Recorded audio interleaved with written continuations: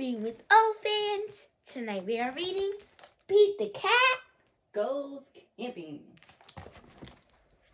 Pete is going camping with his family. This is his first camping trip.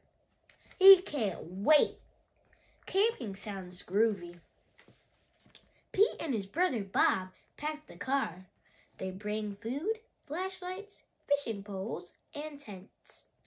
Don't forget the sleeping bags, says Dad. He hands them to Pete.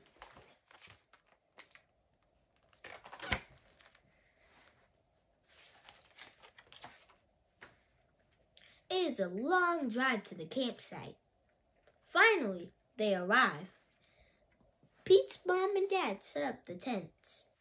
Pete and Bob go get deep in the woods.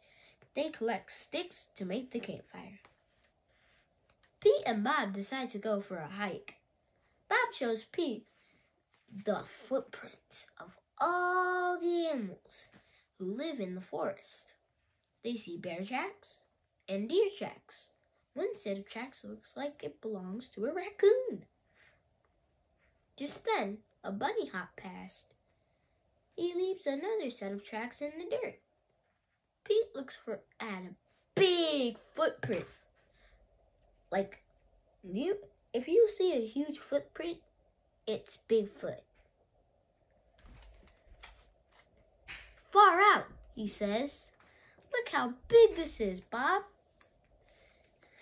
I don't know what animal made that, he says, but I bet it's not something we want to run into.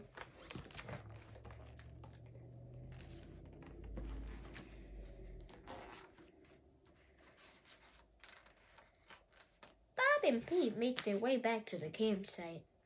Their dad is waiting for them. Come on, boys, he says. It's time to catch your dinner. Pete's dad holds up a fishing rod. Who wants to try?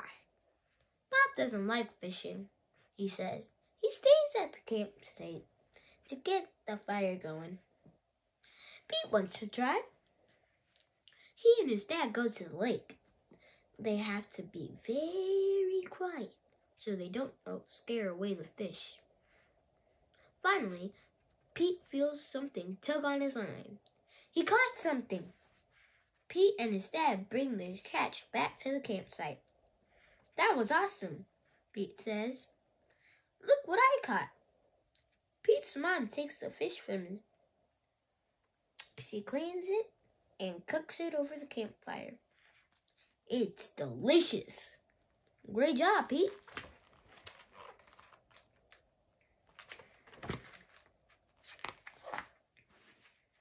After dinner, Pete and his family gather around the campfire to keep warm. It's getting dark out. Pete looks up at the sky. He's never seen so many stars before. How about a story? Pete's dad asks. Bob jumps up. I've got one, he shouts. Bob tells Pete and his parents all about a big, hairy giant who lives in the woods. Every night, he prowls the campsites, looking for snacks. Bob says, in the morning, all that's left are crumbs and giant footprints. In fact, his feet are so big, they call him Bigfoot.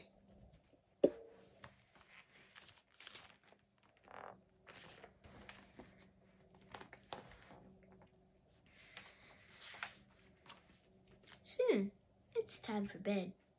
Pete's dad puts out the fire, and Pete and Bob head to their tent. Pete snugs into his sleeping bag. It's warm and cozy, but he can't sleep. The woods seem extra dark, and the forest seem extra loud.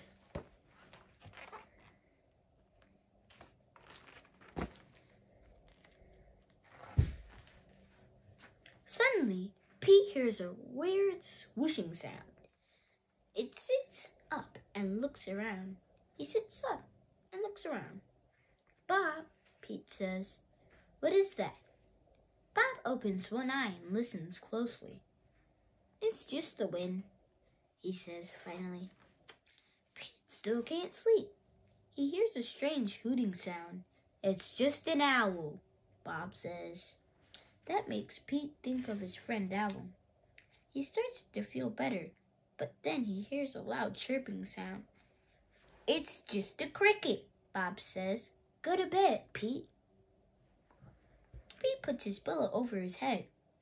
Maybe he can hide from the noises.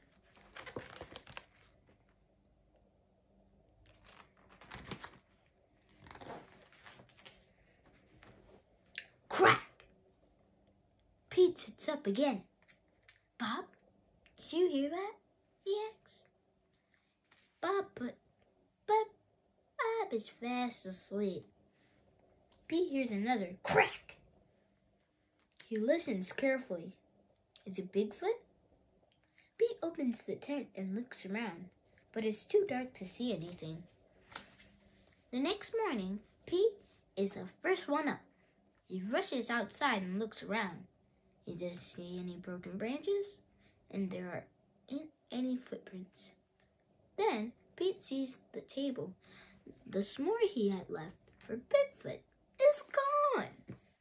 In its place is a note. It says, "Thanks for the treat. XOXO. Also for hugs and kisses." And it's stamped with the biggest footprint Pete has ever seen.